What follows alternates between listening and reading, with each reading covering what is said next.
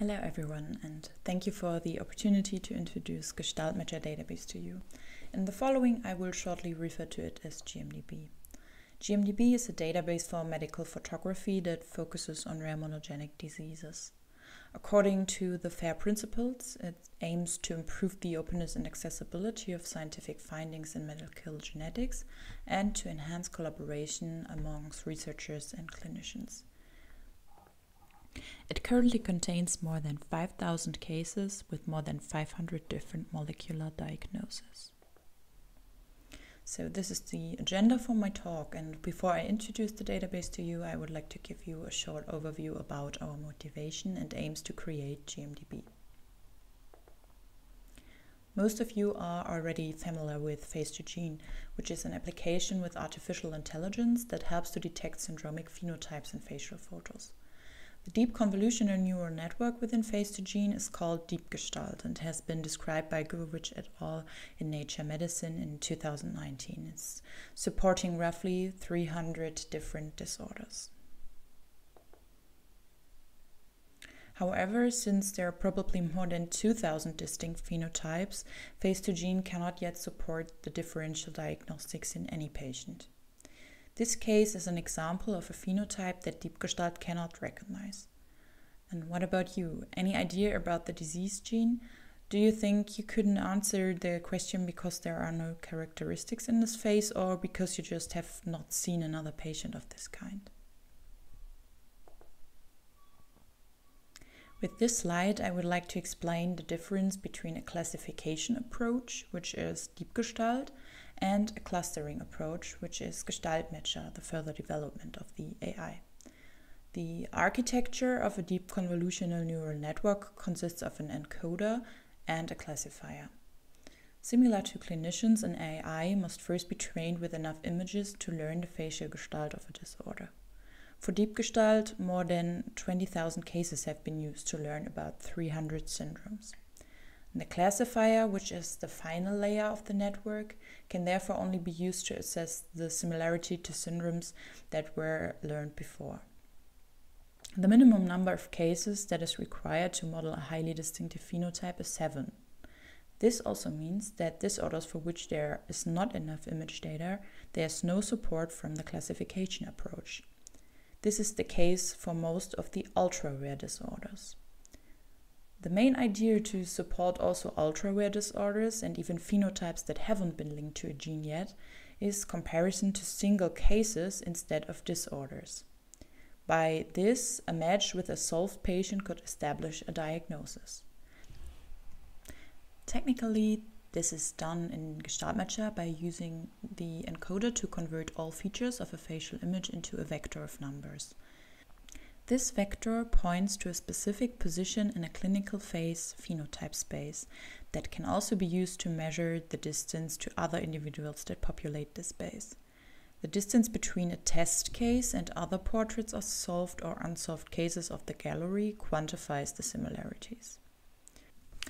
Thus, let's take the input image as an example.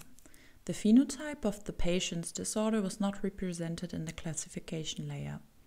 In the clinical phase phenotype space, however, there is another very similar case, and in the end it turned out that both phenotypes are due to the same de novo mutation. LEMD2 has now also been published by Marbach and colleagues to cause a novel Progeroid syndrome, which also explains the similarity to HGPS. Even though with GestaltMatcher we need fewer images to match patients with ultra-rare or unknown disorders, the performance of GestaltMatcher and other AIs will continue to improve by increasing the size and diversity of the training set. Moreover, a large and balanced dataset is essential to avoid ethnic bias. Thousands of images have been published in the recent years in the literature, but these data are not machine-readable and distributed over many sources, for example in case reports, reviews, in patient support groups, or other databases. For instance, the London Medical Database that Face2Gene uses for training is not accessible to the scientific community. Thus, one of our aims is to achieve a large and diverse dataset by crowdsourced labeling that can also be used for the training and testing of AIs. This will probably be instrumental in shortening the diagnosis of many rare genetic disorders and thus relieve many patients and their families of a diagnostic odyssey. But also you as clinician or researcher can benefit from contributing your cases. With this database, we would also like to address a problem of preprint servers like medRxiv. So far, all medical photography has to be removed because their board does not have the capacity to check where the appropriate consent has been obtained. That also means case reports cannot be made accessible. We now have an agreement with medRxiv that GMDB can be used as a repository for such data. Our long-term vision for GMDB is even a more dynamic model of publishing that allows to update cases easily, for example, after a new patient consult. Another way to use GMDB is the research platform, which I will introduce in more detail later. It allows clinicians to match multiple of their cases in the database and quantify their syndromic similarity to each other, but also to the other cases of the gallery. This can be used, for example, to determine whether the phenotype is specific for a rare known disorder. This would, for example, be considered as supporting evidence for the pathogeneity of a variant of unclear clinical significance that was found in a diagnostic grade gene. It is also possible to quantify the phenotypic similarity of an unsolved case to other unsolved cases to form case groups that can be further analyzed. This could lead, for example, to the identification of potentially pathogenic variants in a novel disease gene. We are also planning to implement a dynamic consent model that allows participants to decide directly what kind of research they want to participate in. It will be possible to give broad consent, but also to give approval or disapproval to individual projects.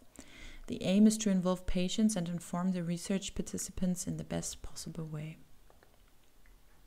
The first feature of GMDB I would like to show you is the gallery view, which you can think of as the Pinterest version of OMIM. Like AI, a clinician must first learn the phenotype of a disorder in order to be able to recognize it later. The gallery can be used to display many portraits of a disorder at a glance. In this way, a phenotype can be classified even better, also with respect to different ethnicities. This can also be used, for example, to compare the images with actual unsolved cases. As you can see, GMDB is not limited to facial portraits. Additionally, you will find, for example, X-rays, MRIs, and fundoscopy images. You can filter the gallery by genes, disorders, phenotypic series, publications, users, or your own patients.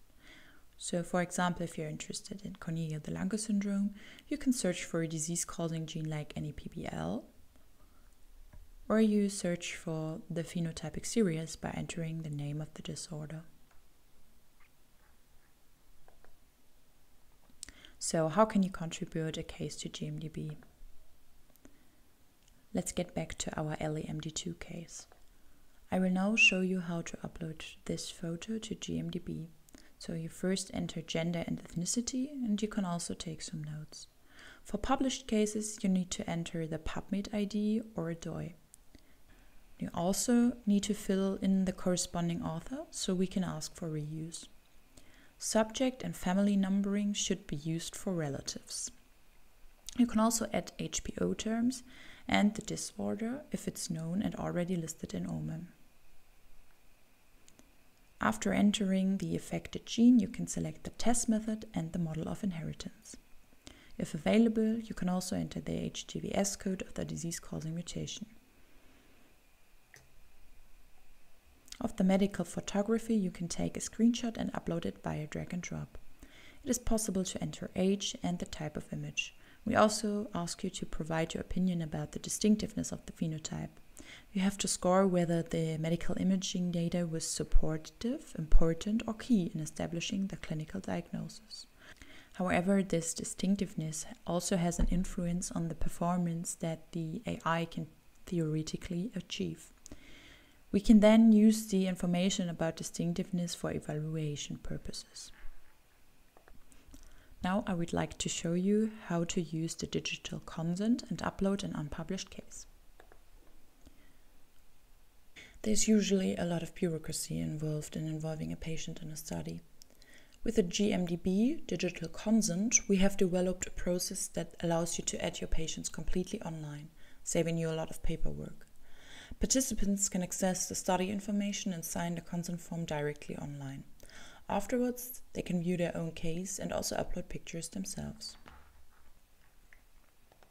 So for uploading an unpublished case, entering the data is similar to the published cases, but you can also select if the participant belongs to a patient support group. Here you can choose which consent you want the participant to sign. If you already have appropriate consent, you can check the box Consent Obtained. When you click on the Invite button, an email template is generated with a personal access link to GMDB. After the participant has followed the link, the consent appears and can be digitally signed. The study information is also displayed. Now the participant can also make entries and upload photos, but he or she only gets access to his own case. For other users, the case will only be visible in the gallery if the consent is available. The consent itself can only be viewed by the clinician who obtained the consent. As I mentioned before, we are working on building a research platform that we will probably launch by the end of October. Here's a very brief preview of what the research platform will look like. To add patients, you can select the cases that you want to compare in the experiment directly in the database and send it to the research platform. Your experiments are saved and can be viewed, edited, or extended at any time. This is what the results of an experiment could look like.